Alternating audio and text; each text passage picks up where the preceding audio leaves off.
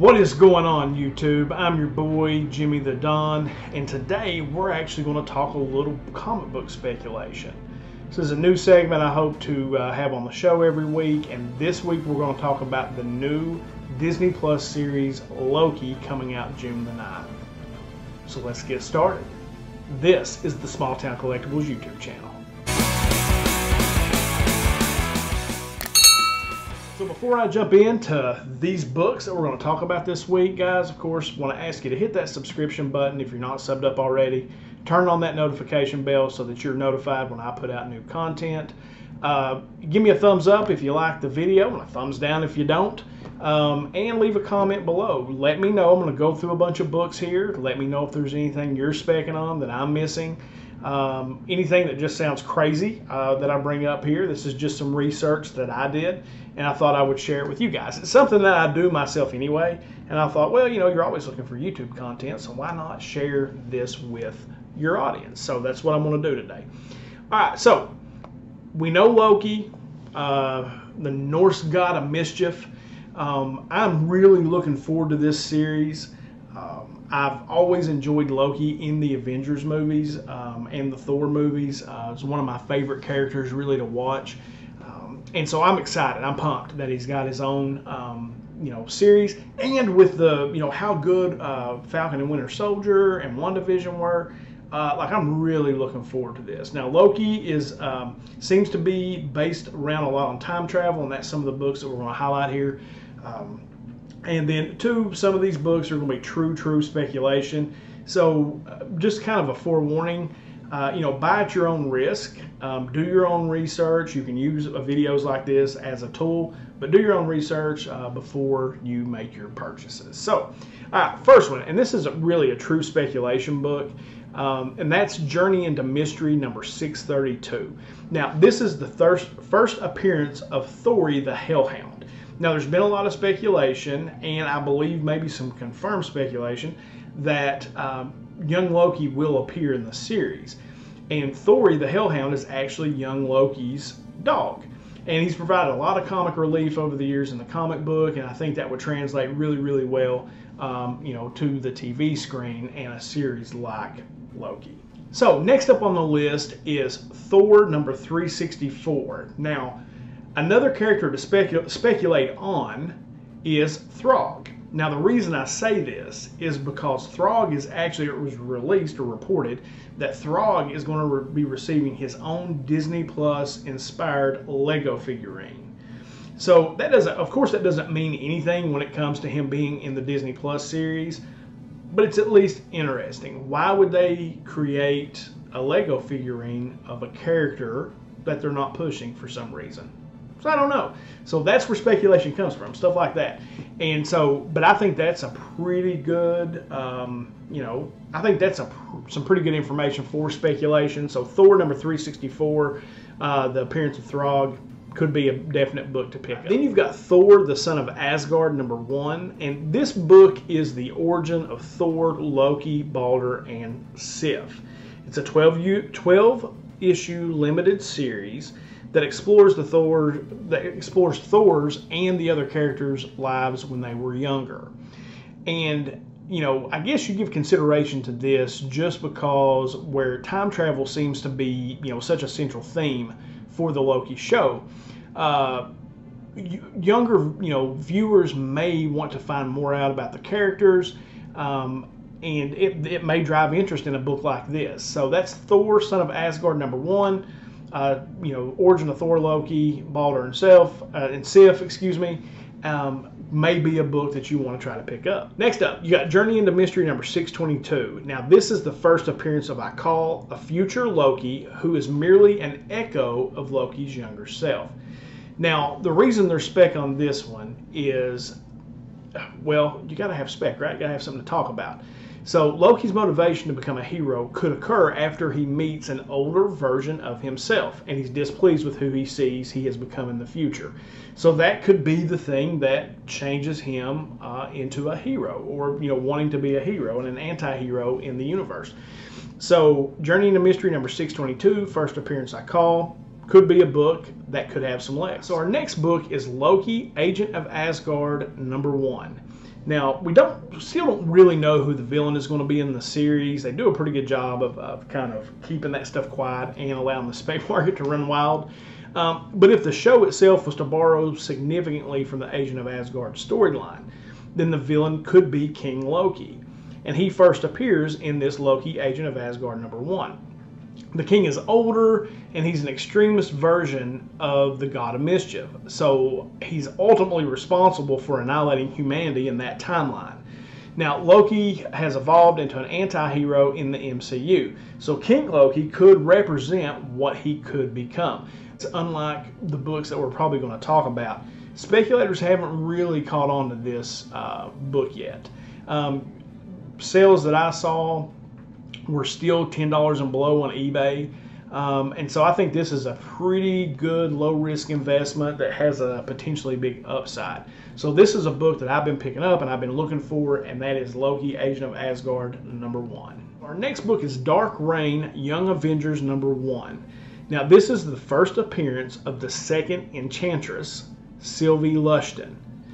Now, it was rumored that a young girl had been cast in the role of Sylvie, which everybody's assuming is Sylvie Lushton, right?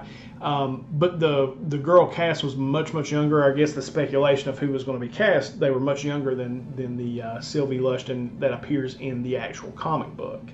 So, Dark Reign, Young Avengers #1, first appearance of the second Enchantress, Sylvie Lushton, could be in the show because Enchantress has been rumored to be one of the characters. So, but then you've got Journey into Mystery #103, and that's the first appearance of the Enchantress, Amora. And again, as I was saying earlier, it's been rumored that the Enchantress could be the villain in this show. So that Journey into Mystery 103, first appearance of the Enchantress, Amora, and then the first appearance of Sylvie Lushton could be books to be on the lookout for. Okay, now these books that we're getting ready to talk about now are more books that have probably been picked up on already, and things that have, we've seen through trailers and leaks and things like that are a little more confirmed for the show. And the first book is Vote Loki #1. Cover art's by Tradd Moore.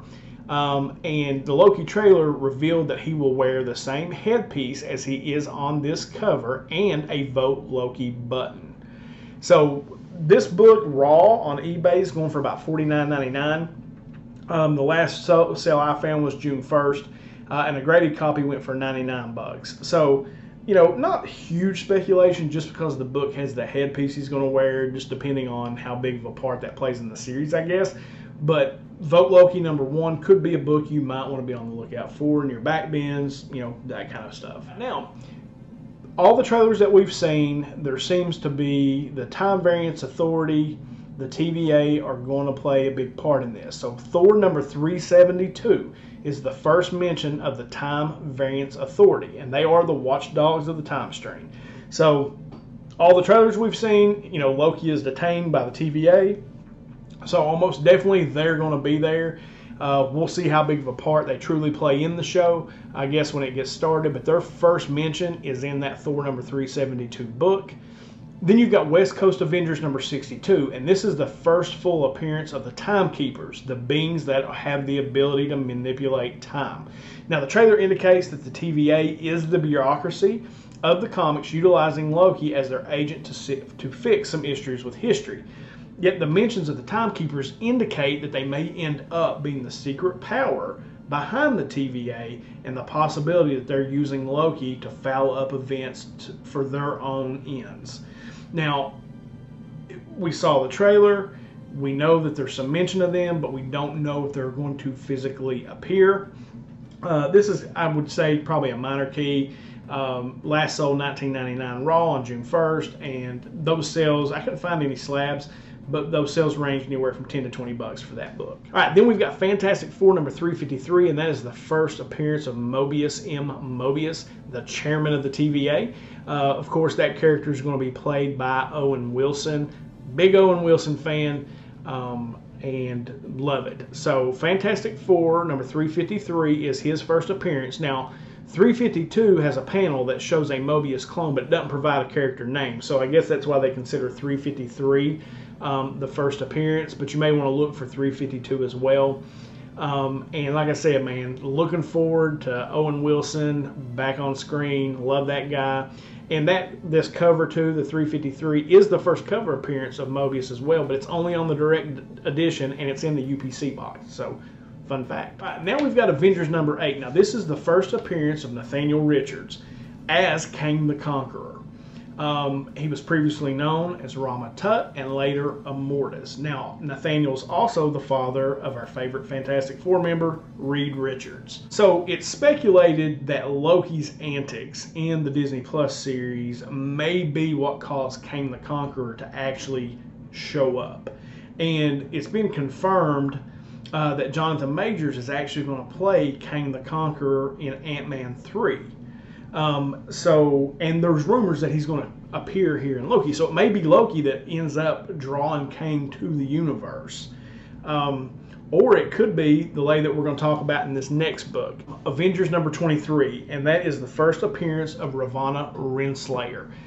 She's a time traveler who is romantically pursued by Kang. Now, they have cast this role, or they're calling this role Judge Renslayer, so we're all assuming that's Ravonna Renslayer. And I will totally crush this name, but she's a great actress. I know her from The Morning Show, and that's Juju Mbatha Raw. And she's the ones we've seen in the trailers and all the leaked stuff. So, Renslayer holds a lot of deep connection to the upcoming Ant-Man movie. And I know that's probably going, true comic book fans, it probably excites them. In the comics, Renslayer is a name associated with Ravonna, a character who first appeared in comics in Avengers number 23. And since her role in the animated series, The Avengers Earth's Mightiest Heroes. So, yeah, she could show up. Kang could be following her because he loves her.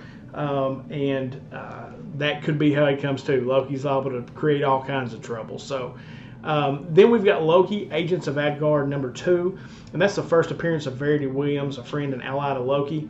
Loki can shapeshift, right? And he can shapeshift into a woman. And he does that after he previously inhabited Sif's body. Now, there are reports that Loki will appear as a woman in the show, and the reason people are really kind of grabbing onto that is because Diamond actually sent out a notice to retailers stating that they're going to issue a trade paperback titled Loki, Mistress of Mischief. Now, Loki, and this is how it reads: Loki reborn with the Asgardian cycle of life begins again after Ragnarok. Thor's brother Loki comes back as Thor's sister. Loki returns with a new sense of purpose, seeking a fresh start to write her story anew. Loki first became the Mistress of Mischief in the epic tales from J. Michael Straczynski and Oliver Coipel's legendary run. In this new collected edition, Loki, Mistress of Mischief, trade paperback, which goes on sale July 14th, 2021.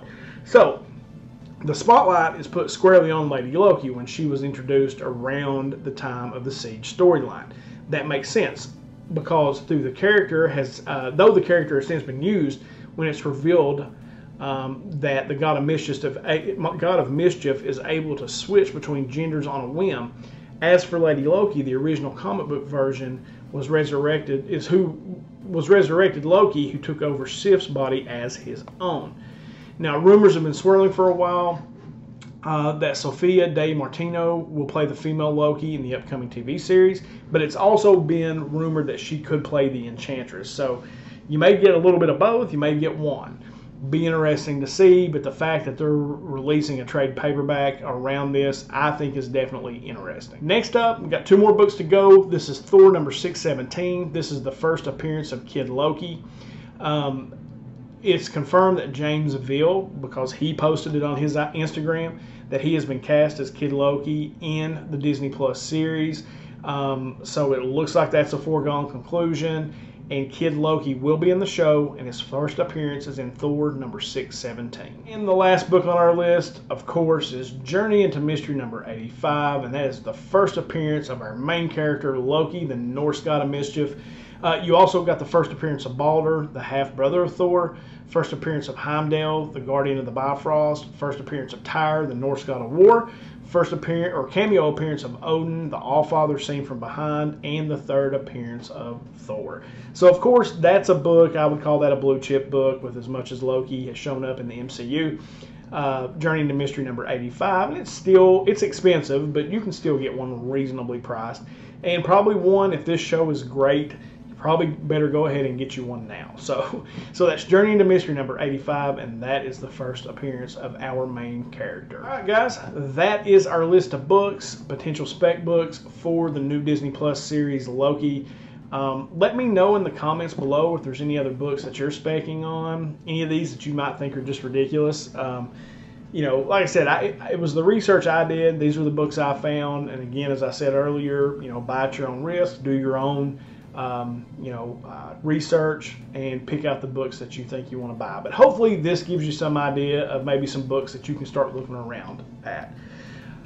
All right, guys, that's all I got. I can't wait for the new Loki series to start. I'm pumped. It's been a month since I think Falcon and Winter Soldier ended, so I'm ready for some Marvel goodness on Disney Plus, and Loki, I believe, will definitely deliver.